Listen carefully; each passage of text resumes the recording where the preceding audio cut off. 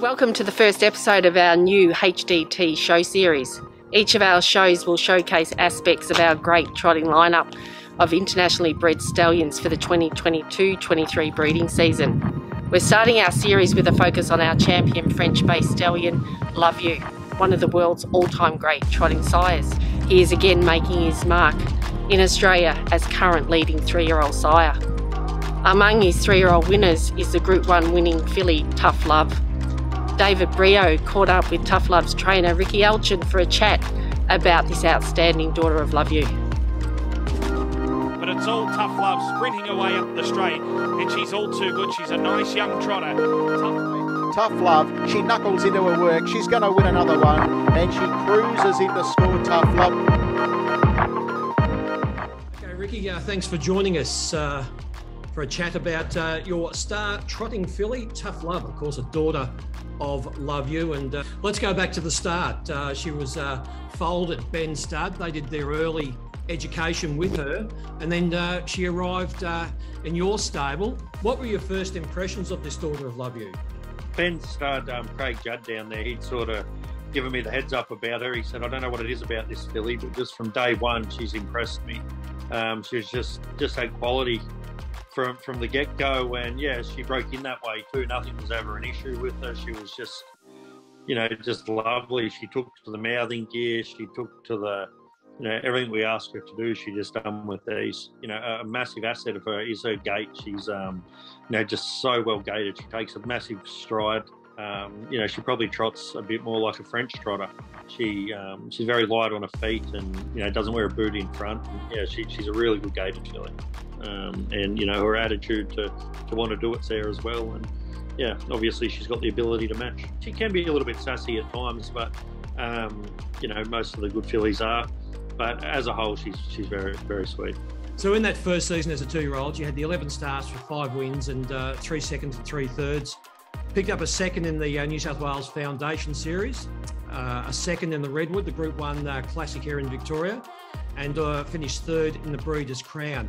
That's right. When she ran second here in the Redwood, she actually was very out of character. She made a break at the start, and you know, she was out of play from the get-go, but still done a terrific job to run second.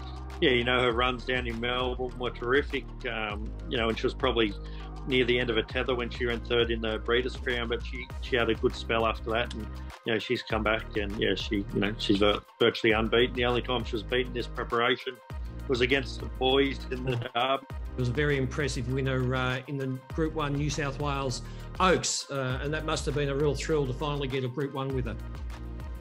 Oh, for sure, especially, you know, training a brother. I think sentimentally he'll never be replaced. He's been such a good horse to me. He's won 4 Group 1s and, you know, nearly 600,000, and winning that race in New Zealand with him, something I'll never forget. But then to be able to come out and win a Group 1 on a sister, you know, it was great for the connections, great for the brood mare, and great for me.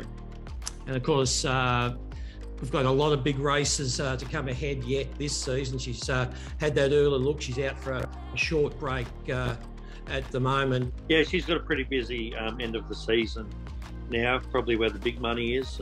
So yeah, she'll head down to Melbourne for all the feature races, and there's no reason why she won't be competitive in them as well.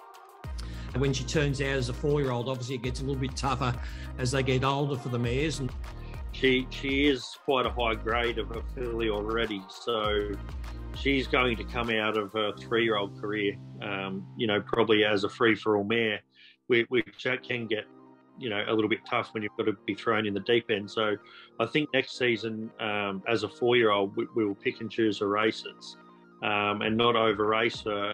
You know, I'm expecting her to shape up to free-for-all company, and then, yeah, you know, I am looking forward to the progeny out of her. So thanks very much for joining us from your home in New South Wales, and all the best with Tough Love down the track. No worries. Thank you very much.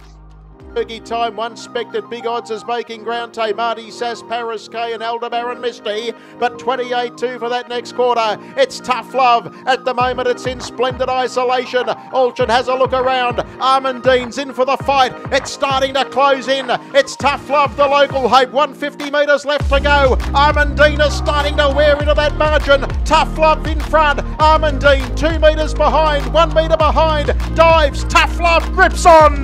Tough Love, the local, has been too tough and tips out.